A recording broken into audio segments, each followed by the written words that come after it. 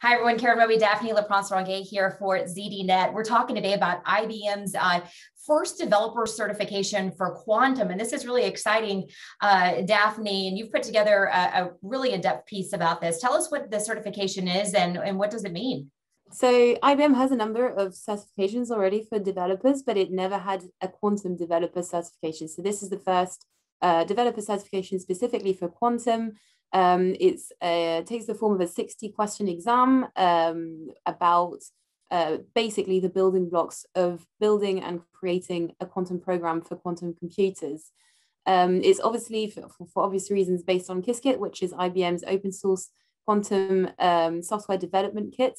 That can be used to, as I said, run, execute, visualize, build quantum programs, quantum algorithms, try them on quantum simulators and IBM's quantum cloud-based hardware.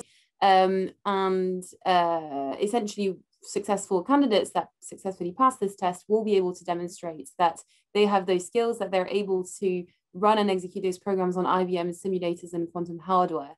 So obviously that's a big deal for the developers that have been using Qiskit for a number of years now. Qiskit is one of the most popular software development kits for quantum out there in the industry. There's over 500,000 developers that have downloaded the SDK and that are regularly playing around with it. And so for the first time, this will give them the opportunity to actually have a certification that proves what they are capable of, that proves their experience with the software, and that proves exactly what they can and cannot do with quantum computers and quantum programs, software and hardware included. And Daphne, when we talk about comparing this certification to maybe others or similar educational programs, how does it stack up? So this is actually one of the first, the first industry-based quantum developer certification, as IBM explains. In fact, as a quantum developer today, even though the technology comes with a certain hype, it's actually quite hard to prove what you can and cannot do.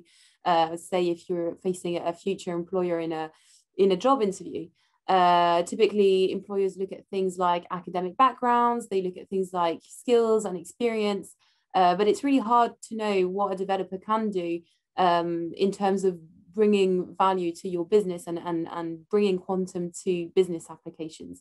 It's been such a problem that there have actually been experts in the domain, in the field, that have come together in symposiums to try and sort of reshape education, higher education, to make sure that what you get in education is actually suited to the needs of business. So it's definitely a field where there is a lack of structure, maybe, and it's quite hard to understand exactly how to build your quantum workforce, very simply because there aren't those structures in place and there aren't those proofs that the person in front of you can do what they say they're doing.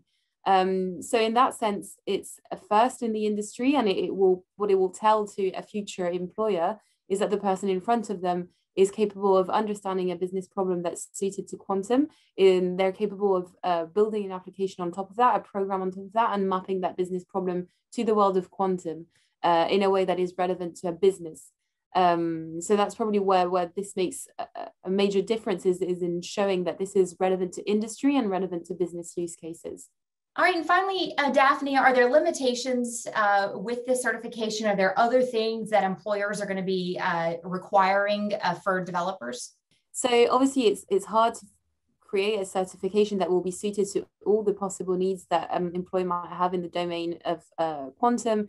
That's simply because it's impossible to check all those boxes, because the ecosystem of quantum computing today is so diverse. There are many different vendors, many different types of hardware, many different types of software. So clearly there is no one certification that will certify that you know how to do all these things. On top of that, as I said, the IBM Quantum Developer Certification is based on IBM's specific SDK, Qiskit, which is very popular and very widely adopted, but it is hardware specific. It's specific to IBM's hardware. So if you're facing an employer for a company that deals with a different type of hardware, it's a bit less relevant.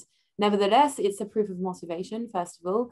It's a proof that you're part of the ecosystem, and it's a proof that you do know those basic building blocks that are interoperable in a way, that can be adapted to different types of software and hardware. You know how to deal with a quantum computer, how to build a program that runs on a quantum computer. And that is perhaps where this developer certification makes the biggest difference, is in really reflecting how the developer has this grasp over the basic building blocks of quantum computing. And so in that sense, although it does have its limits, understandably, this certification is likely to add flavor to a CV and really make a difference for someone applying to jobs in the quantum developer world. All right, Daphne, appreciate your information on this. And of course, Daphne's full article, a really in-depth look at this certification, can be found on ZDNet. We hope you'll check it out there. Thanks for watching.